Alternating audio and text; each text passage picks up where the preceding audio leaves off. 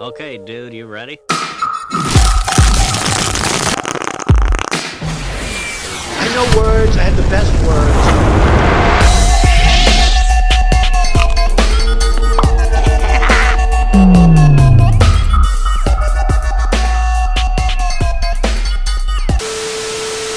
India, for me, was a really naturally ego-obliterating place.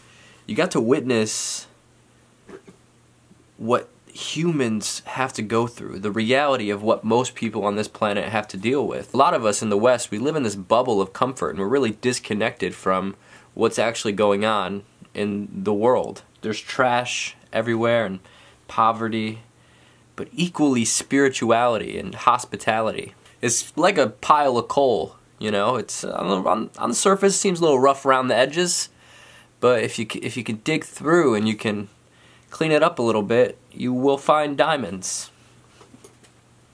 That might have been a little bit of a cheesy cliche metaphor, but it's true.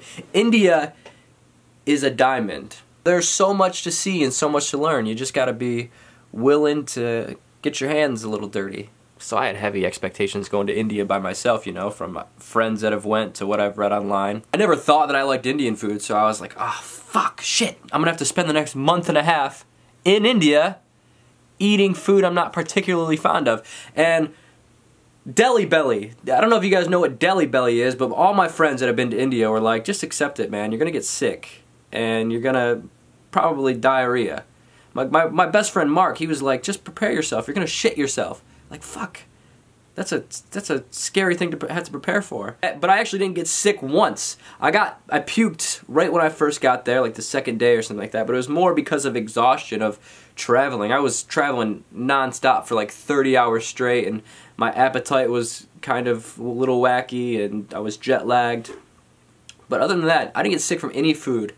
And like Kainchi, the temple I was staying at, Kainchi, the temple where Ram Dass met Neem Karoli Baba.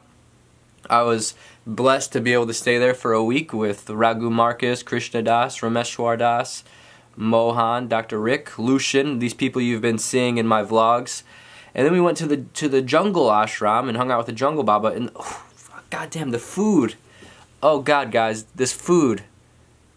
I crave it every day since. I don't know what kind of magic these temples are sprinkling in their food, but muy bien. Muy bien. Some people definitely want to rip you off. This is something you need to be aware of when you're traveling the world, especially somewhere like India, by yourself. Because I have friends that sort of gave me a heads up, I had my guard up about this right off the bat. You know, you can see my sort of insecurities about it in the first vlog, especially about being overcharged. I didn't want to be overcharged for anything because I don't know, you know, I'm coming here, they could charge me anything.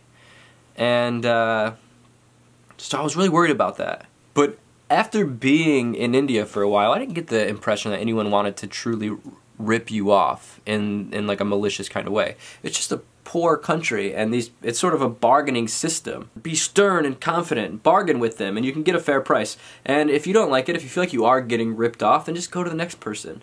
Just head to the next person, and you'll be okay. You'll eventually, if you try, you'll find absolutely a fair price. You know, it might take you 3 times, but you can get a really good deal on whatever you want to do.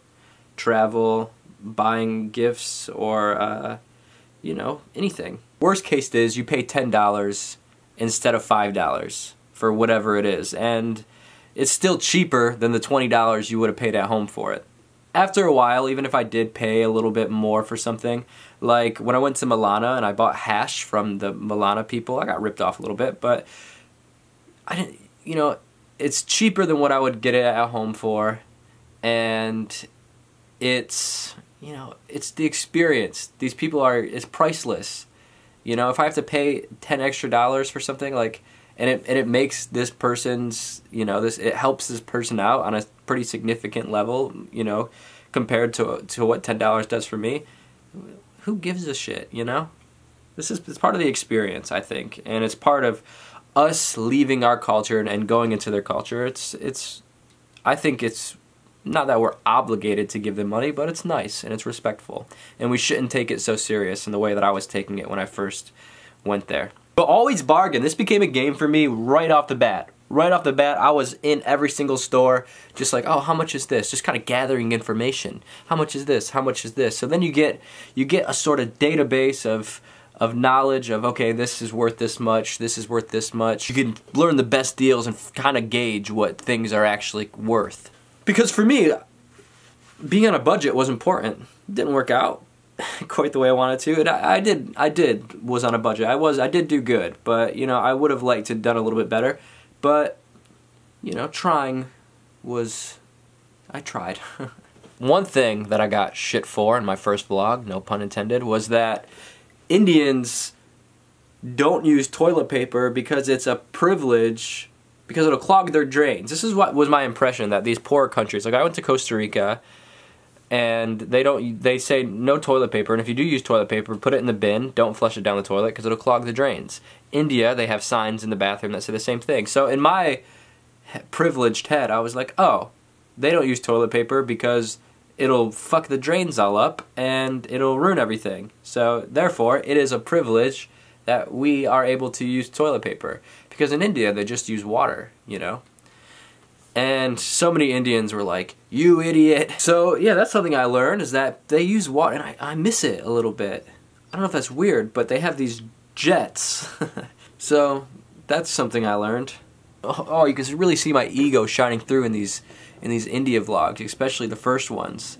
But as the sort of backpacking through India alone series went on, you can see my heart kind of start to open up a little bit. After spending time with Siddhima and the Jungle Baba and Raghu and Krishnadas and Lucian and all of the people I hung out with, all of the experiences I had, how could my heart not open on a little bit? You know? If being in India has shown me anything truly, like if there is anything I can be honest with myself, taking away from this experience of being in India for a month and a half by myself, is that my spiritual practice before I went to India, it was really exposed to me as being superficial. Superficial is not quite the right word, because it is genuine. This is who I am. Like I'm very sincere in my seeking, you know, for truth. But what it did was show me that my sadhana, my spiritual practice, had the depth of a decaying puddle. Not to demean my path, because it's my life, but it just showed me how much work I have to do, and like how just lost in the sauce that I can get. Which is good, which is why I went to India. I wanted this reflection of myself shown to me that, hey, you don't got it figured out. You have a lot of work to do. You can go deeper. You do have progress to be made. But rewatching those videos for me is like nails on chalkboard. Like I can't wait to go back. And this is a direction I want to take my channel. This is a little side note, but this is a direction I want to take my channel, is becoming more of a travel channel and like doing really interesting, obscure things in these different countries. Like going to this ancient temple and hiking up it and getting a name from a guru and all these kind of things. This is what I would like to do.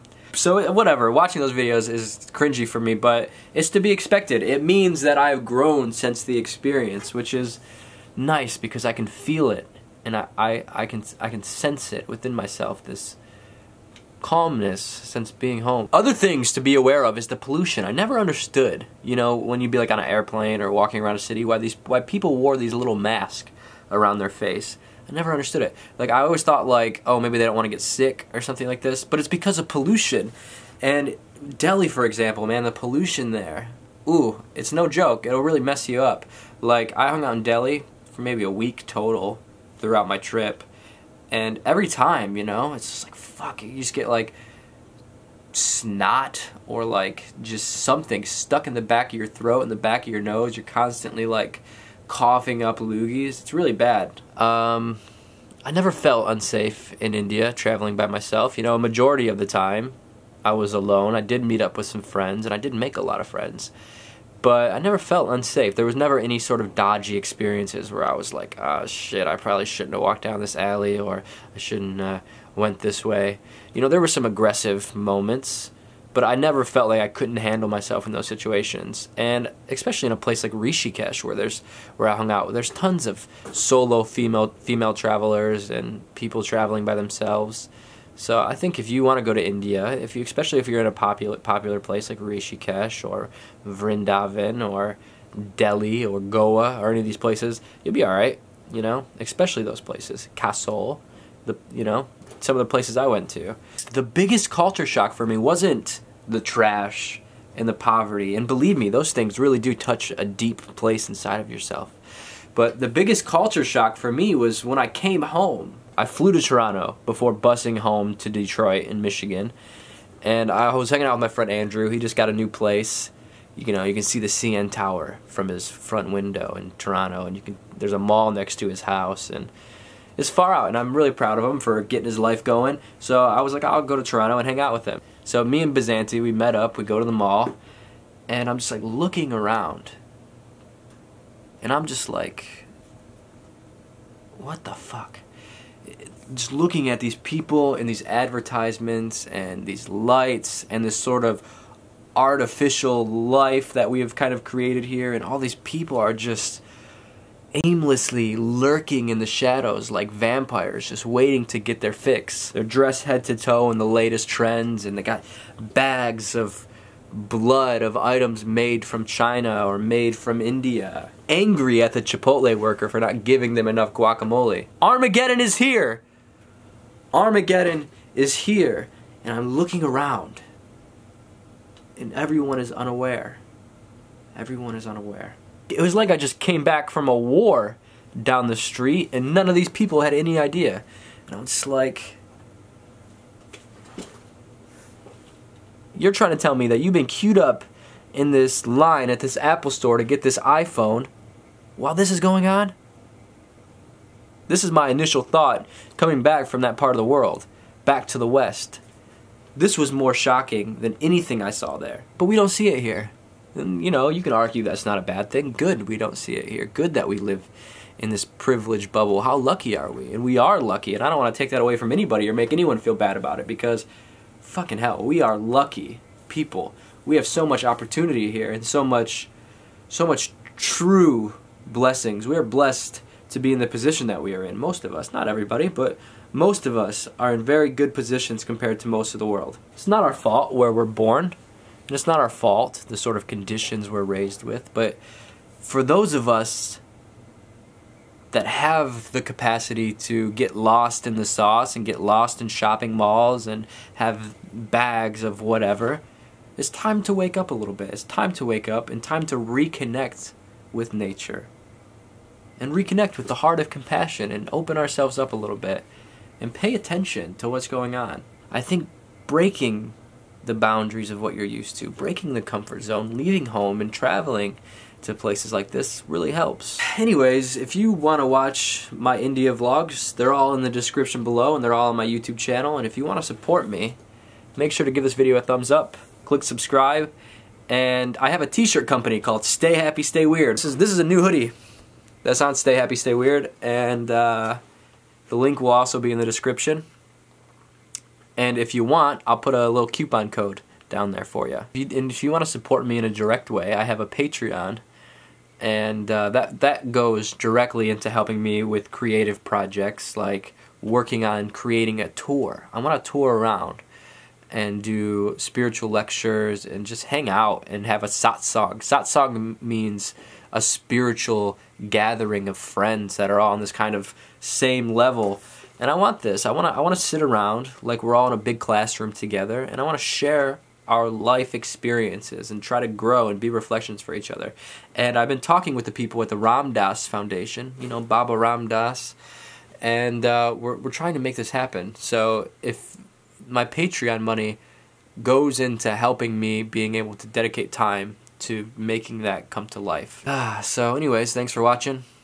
Hare Krishna, Om, Shanti, Shanti, Shanti, Anand. Peace.